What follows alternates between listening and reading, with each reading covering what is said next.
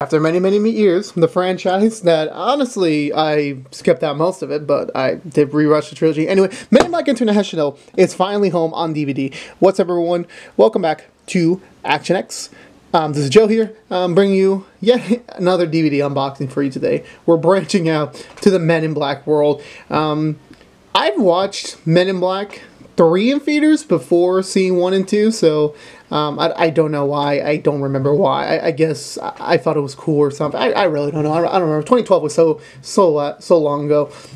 But I was actually surprised the franchise didn't continue fairly right away. I thought 3 did successfully well in terms of the box office, so I wasn't entirely sure why a 4th one wasn't made.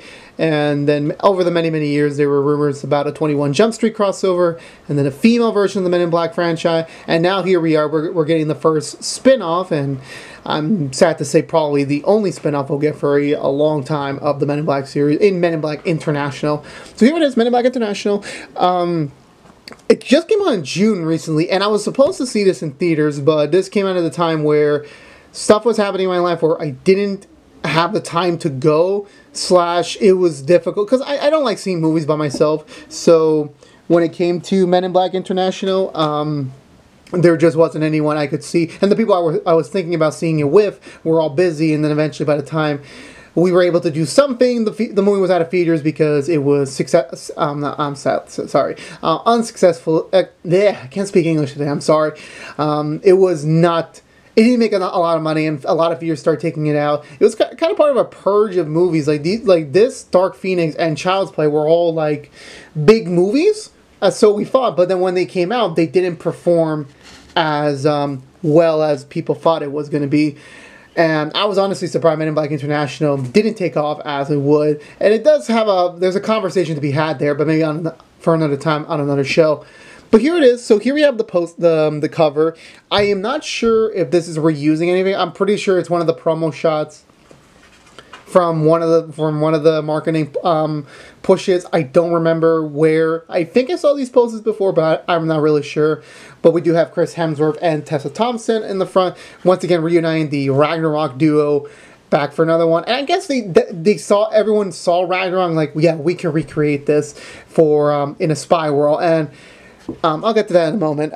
Here we have the side profile where we have the two agents, Agent M and Agent, what is it? They did not burn it.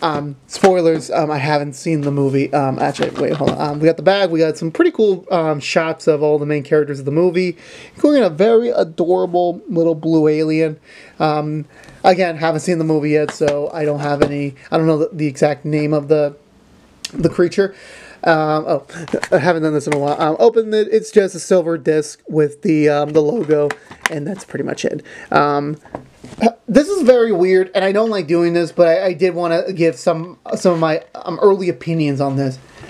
So again, like I said, I didn't see Men in Black International in theaters. I was going to, but then stuff happened, and then I heard all the production problems they had with this movie, and I talked about it on a Legend Talk episode before.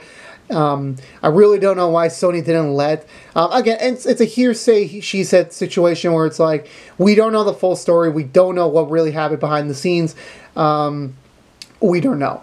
And it sucks to say because like there was a lot of hype for a lot of good amount of like buzz for this movie. Obviously, you got the two main stars right here. You got Liam Neeson. You got some returning characters from the original trilogy. You got all these new characters. You got Kumail Nanjiani as the one of the short sidekick alien character. I honestly thought this was going to be at least pretty good, and from what people said, it wasn't. Now, I just started seeing the movie. I was seeing it with a friend recently, but stuff happened. We had to cancel it. So I only got to see the first 10 or so minutes of the movie. I'm basing this off the first 10 to 15 minutes. So again, the whole movie could change my mind. I'm just giving you my immediate thoughts on the first 15 minutes.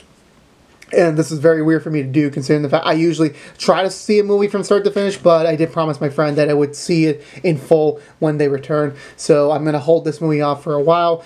But in the first 15 minutes alone, I honestly, because here's my weird trajectory with the Men in Black franchise. I've seen the first one recently.